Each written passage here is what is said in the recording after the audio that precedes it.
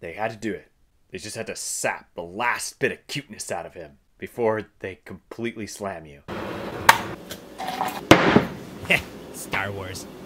Hey guys, this is my review for The Mandalorian Season 2, Episode 8, the season finale of Season 2, and this was a pretty cool, fun episode. I enjoyed the action, I enjoyed the drama, I enjoyed the little bit of kind of ooh at the end of the episode, but most of all, I think this is a really good conclusion to the Mando child storyline for now. This episode has Mando and his entire crew going with Bo-Katan to go and take on Moff Gideon and get his little guy back. Aside from a little bit of an introduction between Bo-Katan's Mandos and Mando and Jango, most of the episode takes place on Moff Gideon's spaceship with a lot of really cool, fun action scenes. Essentially, it's just the crew mowing down stormtroopers. And then when they find the child, Moff Gideon is just hamming it. I thought this was very interesting that the actor just chose to completely ham it. But this guy can't ham as much as other people. He's still too serious. He still loves being a villain so much. After his exchange with Mando, there's a cool fight scene between them. When he goes off to the bridge, there's this talk about the whole role of the Darksaber and the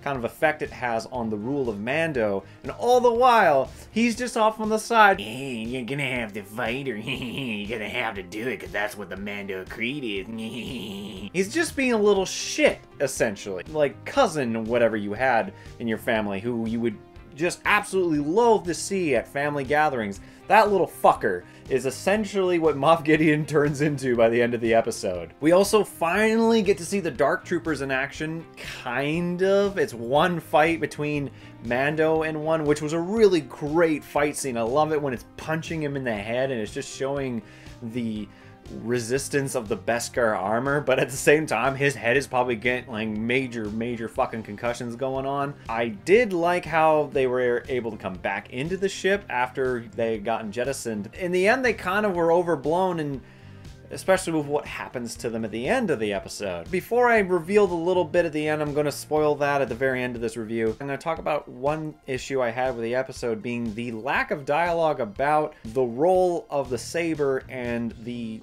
kind of contradictions of traditions. Bo-Katan's looking at that saber and thinking, I can't be the ruler of Mando unless I beat the Mando for it. However, she was the one who was contradicting him about his kind of elitist, very radical ideologies of the helmet. But by the end of the episode, we see even the Mandalorian give up those ideologies. He realizes that the child is more important than his own self-serving ideologies. Bo-Katan doesn't really get that. We don't see that. And if anything, that's the only thing that we have as a small teaser as to what's going to happen in Season 3. Because aside from that, this season kind of ends really clean cut. It doesn't have anything in terms of giving us a hint. So overall, it's a really cool action episode. It definitely doesn't have as much heart and as the season finale for the first season did. It thankfully doesn't have that really terrible joke part with Jason Sudeikis as the scout trooper, but it doesn't have that emotional weight nor that risk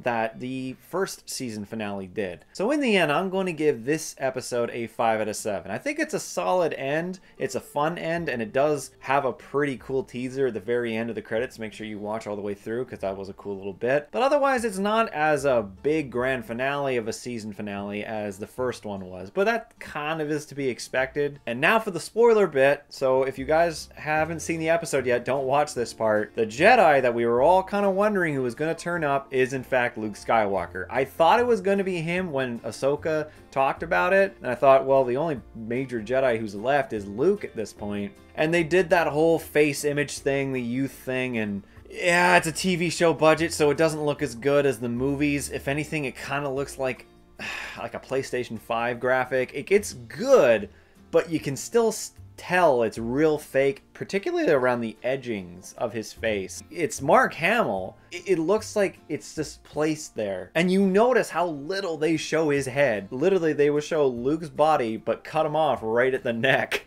because they don't want to show his face as much as possible. And he takes the child and they go off and the episode ends with them closing the door. I did enjoy Season 2 of Mandalorian. I thought the production value was fantastic. They did make it really quick off of the first season though, so the story does kind of suffer for that, the longevity of it. All these episodes are very fun to watch, but the overall arc of the story is not as padded, is not as well thought out as the first season was, but the first season did have more time. This one was put together God knows how quickly. Quite impressed at how fast they made the second season. I do hope that maybe they get a little bit of time and they kind of delay the third season.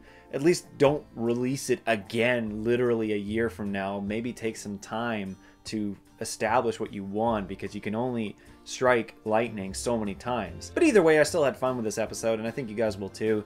I will be doing a season 2 overall review very soon. Tell me what you guys think about the ending, because I'm kind of on the fence about it, because I know that they're totally dipping into fan service now. They're very much dipping into fan service with Boba Dad Bod Fett. No offense against him. It's cool to see him back, but I am thinking that they might be overreaching. But we'll see how that goes in the coming years. Anyways, guys, that's all for me. I hope you enjoyed this review. If you did, leave a like, and if you're interested in more, subscribe. Otherwise, I'll see you guys next time.